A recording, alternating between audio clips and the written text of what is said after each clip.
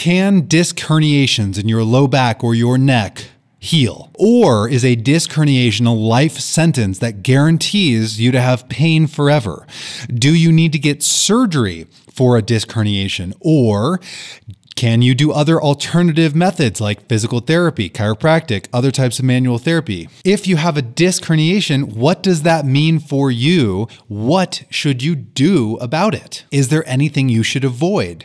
We'll talk about all of these questions and more in today's episode. Hey, I'm Dr. Anthony Davis with Shapeshift Wellness, and this is the Health or Hoax podcast. The audio format can be found under Health or Hoax, and the video format can be found under the Shapeshift Wellness YouTube channel. Thank you for joining me. What I do is help teach people with chronic pain and recurring injuries how to seize the active life that they love, to reclaim the life they deserve to be living by educating you on things that you can do yourself so that you are empowered to make those changes through exercise, food, sleep, stress management, etc. If you ever want to work with me one-on-one, you can have a free discovery call. That's just whether you're in person or virtually, and we can just talk a little bit about where you've been, what you're after, what you're trying to accomplish, and get you going on a plan that's going to get you those tools to have lasting recovery. Okay, so do disc herniations heal? Well, let's talk about it. Before we get into the nitty-gritty detail about discs and what they are and what they do and blah, blah, blah, the number one rule of back pain or neck pain or any kind of pain is this: don't panic. The first rule of pain and any kind of illness is don't panic. You're going to be okay. Now let's talk about what a disc herniation is. First of all, there are many different similar conditions where the disc material in the spine has some swelling. So we can have disc bulges, we can have disc herniations, protrusions, sequestrations, and these are essentially different types of swelling on the spine. Now, what I mean by swelling is the spine is composed of a bunch of blocks, okay? You've just got a bunch of blocks on top of each other. Those are your vertebrae. And when they're stacked on top of each other, in between each of those blocks is a little cushion of cartilage. It's a fibrocartilage disc. And that disc has a tough, fibrous outer ring, and the inside is a little bit softer and a little bit more malleable. Now, some people will use the analogy that it's like a jelly donut because the disc has a fibrous outside and jelly in the inside. This is a terrible analogy, and it is, I think, only promoted by people who have never dissected a real human body and actually touched a real disc from a real human spine. Or they just forgot. They've done it, but they forgot. Right? Or they don't care, or they don't give a shit because they're just trying to use scary language. So some people will say that your spine has these little jelly donut disc shock absorbers in between each level of the spine. And when you bend or twist too much, it's going to squish the jelly out of the backside of the spine. So your jelly squirts at the back, pinches a nerve, and causes shooting pain down your leg, or if it's in the neck, shooting pain down your arm. Now, this could not be further from the truth. The actual materials that the disc is made out of is not at all like a jelly donut. It is much more like a car tire filled with chewing gum. So yes, there's a tougher outside material and a less tough, more malleable, viscous material in the inside, but it's more like a car tire filled with chewing gum. And yes, there can be little cracks in the car tire, and yes, the gum can sort of migrate out of the car tire, but it is definitely not anything like jelly donuts squirting out of the back of the disc. So for the sake of today's episode, I'm going to be talking mostly about disc herniations. I think that's more of a common vernacular. People don't really seem to know what a sequestration or a protrusion is. I think a disc bulge is another common term people understand, but I'm just going to say disc herniation, even though most of the time what I really mean is any kind of disc swelling of any kind. Okay, it doesn't matter if it's a bulge or herniation or protrusion or sequestration. We're talking about the same stuff in general. Okay, there are a couple of times where I'm going to reference studies that are looking at one specific kind of disc injury, and that's that case. But in general, let's talk about herniations as a broad category of disc swelling. Okay, so first of all, let's talk about discs. People seem to freak out. In clinic, when I have patients that I think they actually do have a disc injury, I break the news to them very cautiously. Right? I do not want them to freak out. So if I do my tests and I do my exam and I take their health history and I think they have a disc issue of some kind, then I will tell them, okay, so based on my examination, I do think that you may have a bit of swelling of the discs in the spine. But before I go any further, sometimes when people hear the word disc, they get nervous. They get a little bit freaked out. Oh my God, I slipped a disc. First of all, discs do not slip. They're way stronger than that. Your body is extremely tough and resilient. So they don't slip because they don't go anywhere. They just swell up a little bit, and that can be very painful, especially if it swells up near a nerve. There are some important things, and I'm still continuing here as though I'm talking to my patient, because this is exactly what I tell my patients when I think that they have a disc issue. So I continue with, it is important for you to understand that disc issues are very common even in people who have no pain, okay? And most disc issues heal. The majority of disc issues heal. We do not need to get an MRI, okay? We do not need to get an MRI, at least not right away, because it does not change the treatment. We're going to treat this as though it's a disc issue, and whether it is or it isn't, we don't need to see it because most of them heal, and even if they don't heal, the pain goes away in the vast majority of cases. So you're going to be just fine, but it's probably going to be pretty painful for at least another few weeks. Generally, a full resolution for a first-time disc injury is about 6 to 12 weeks. But if it is, especially if we have radiating pain down the arm or radiating shooting pain down the leg, it might be more like 6 to 12 months. So it might take time to have a full resolution. You should be out of the weeds sooner than that. Usually people have a period of several weeks or even a couple of months where things are very painful. But then things calm down to sort of a low-level annoyance type of pain for that longer duration. Now, hopefully with treatment, we can make things feel better faster, but that's usually the course of things. Big picture, you're going to be just fine, but healing might be a little rough at first. So that is verbatim exactly what I tell my patients when I think they have a disc issue. Now, the point there is that I'm trying to not freak them out. I'm trying to reassure them that you're going to be okay. Like, you really are going to be okay. These things are common. So that is important to know too, because we need to get an MRI. Well, or they want to have an MRI after treatment. Cool.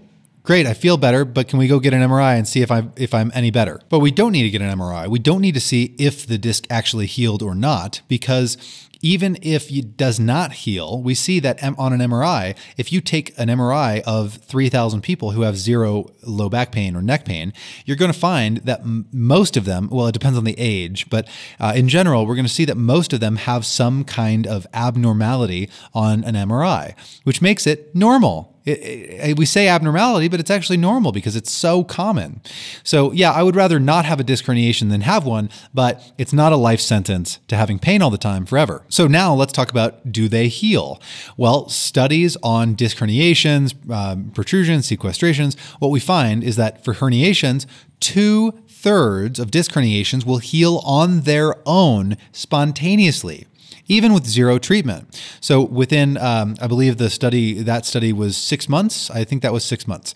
But let's say 6 months to a year. So 2/3 of disc herniations will heal on their own within 6 to 12 months. That's amazing. That's fantastic. So you could just wait. If you have a disc issue, you could just wait and see if it heals. Fantastic. Good news. And what's even better is that the worse the disc issue, right? If we see something like a sequestration or protrusion, the worse the disc issue is, the more likely it is to completely heal on its own. Upwards of 98% of more severe disc issues will heal on their own. 98%. 98%. That is really cool.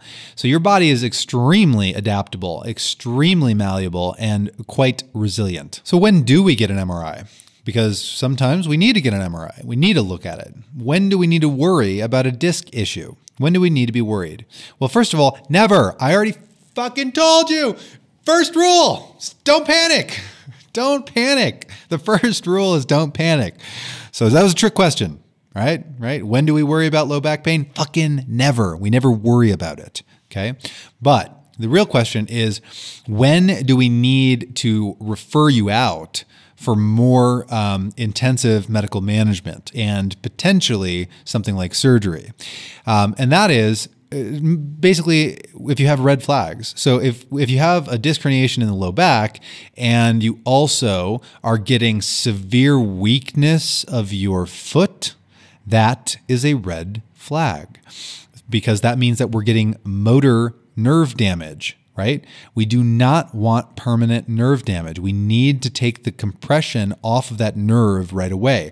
Even if that disc was going to heal later on, right now, if that nerve remains compressed for too long, it is going to have permanent nerve damage and you are going to lose the ability to contract those muscles. So if you have severe weakness of the foot or toes as a result of a disc issue, and the same thing would go for the hand in the case of a cervical or neck disc issue, if you have severe weakness of the hand, then we need to keep an eye on that. And if it gets worse and worse over a period of time, you need to have a surgical consult and an MRI.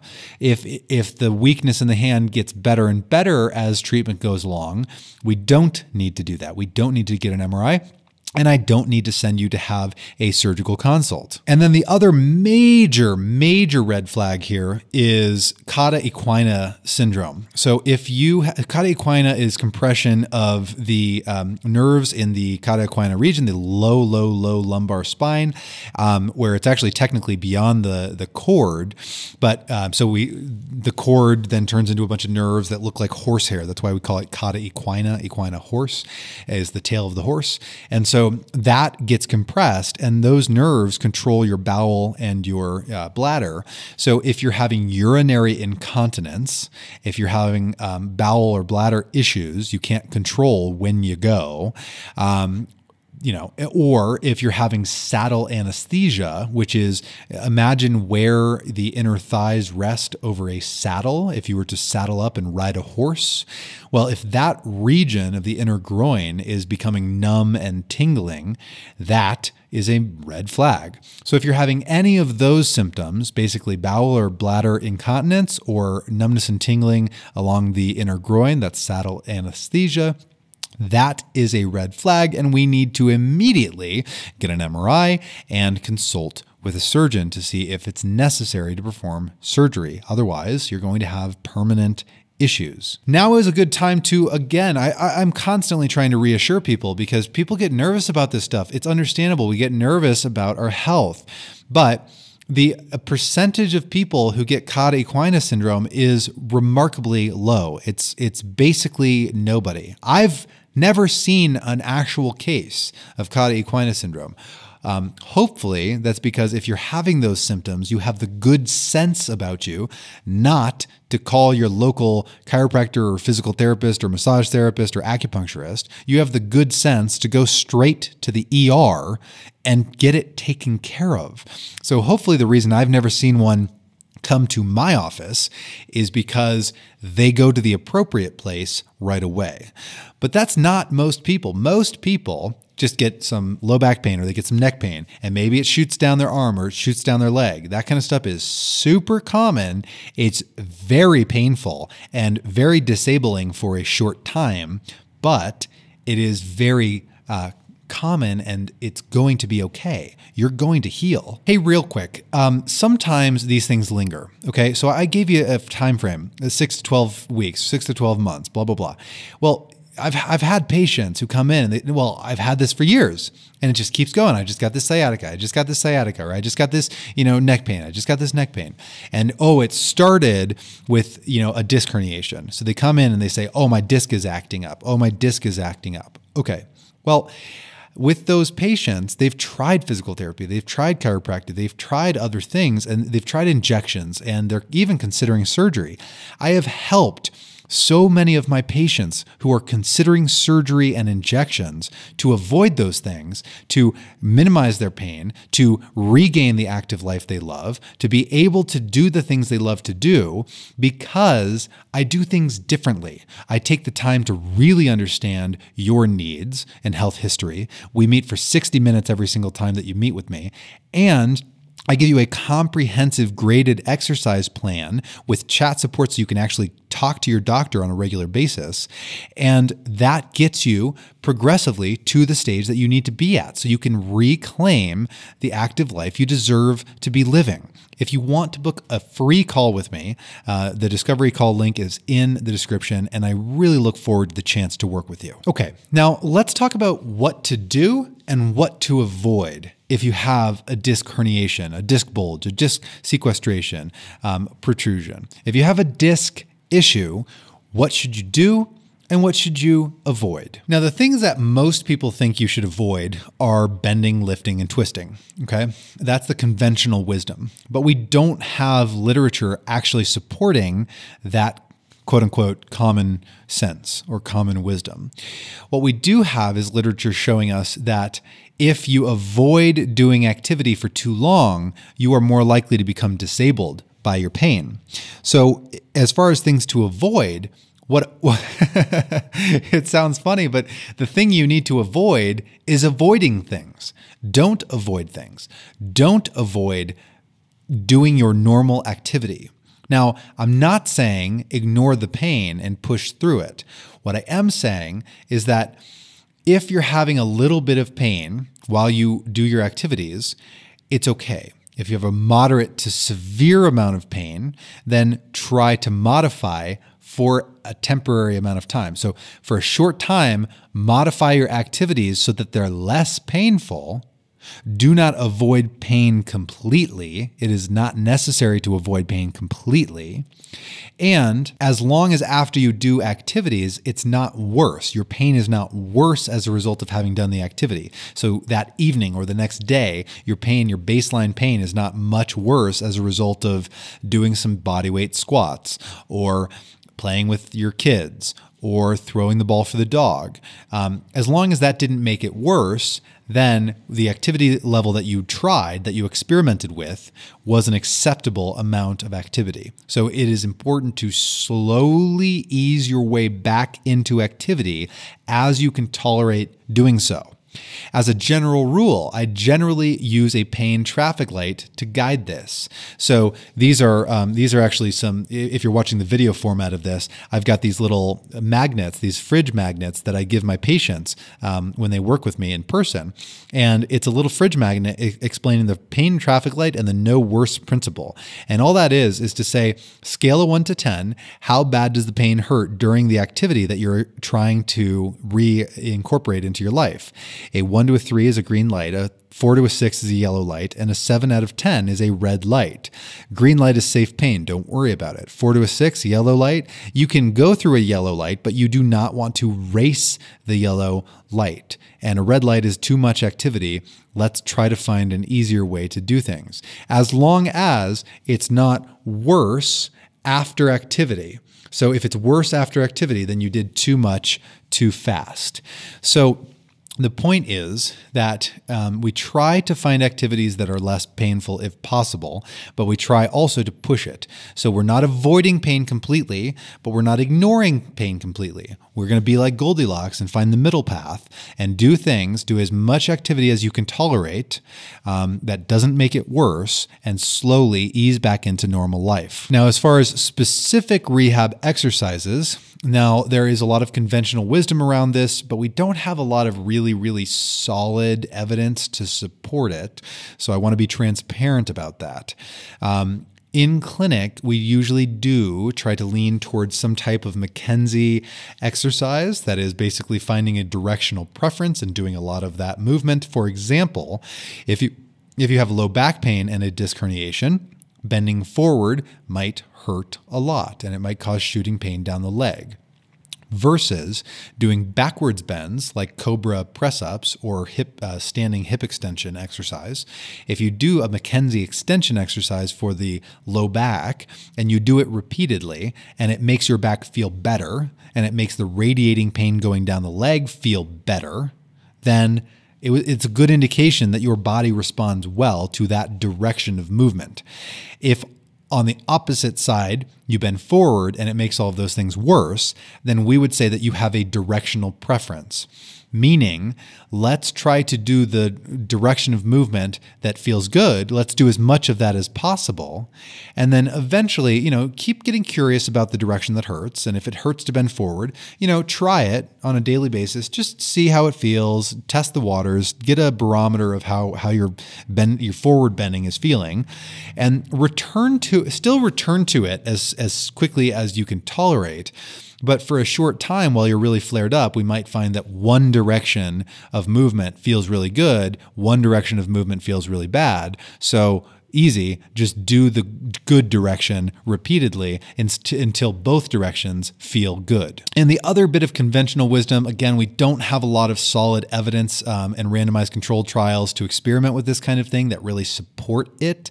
It's not that we have nothing, it's just that we don't have a really strong body of literature on this, is nerve gliding. And that is sciatic nerve gliding if you have sciatica, and probably a median glide. Most people respond well to a median nerve glide for the neck and radiating pain down the arm. So a disc herniation in the cervical spine. So those types of things can be useful as treatment, but don't get hung up on it. If we use the traffic light and you can ease your way back into normal activity, that alone might be enough.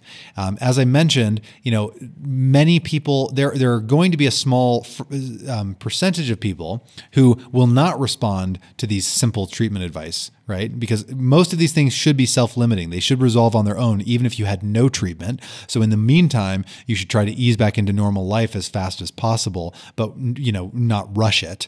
And for a small subset of people who this does not work for, then they need more specialized care. Those people might need more either hands-on treatment, better education, more specific rehab exercises, or just more education around the condition and more personal guidance and accountability.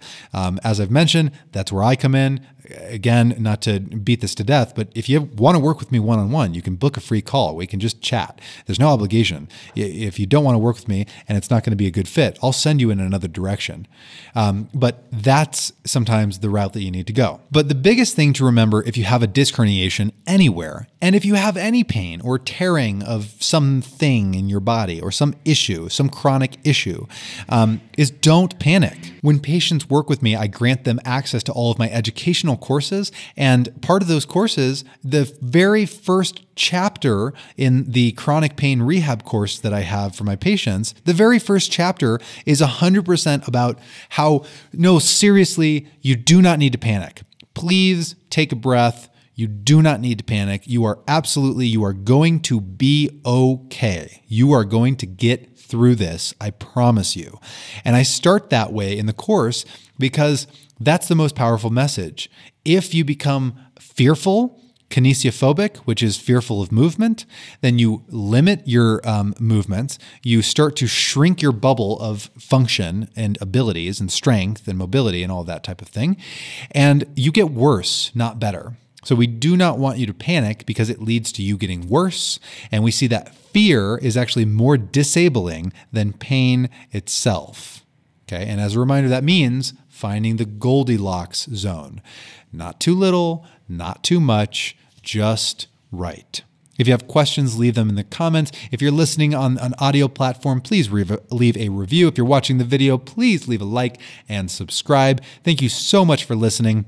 Remember that movement is medicine, food is medicine, people, places, things, stress management, breathing. It's all medicine. You have the power in your hands, at your fingertips, to change your life radically and transform your pain into function. You can reclaim the active life that you deserve to be living. And I hope that this helps. If it does, share it with a friend.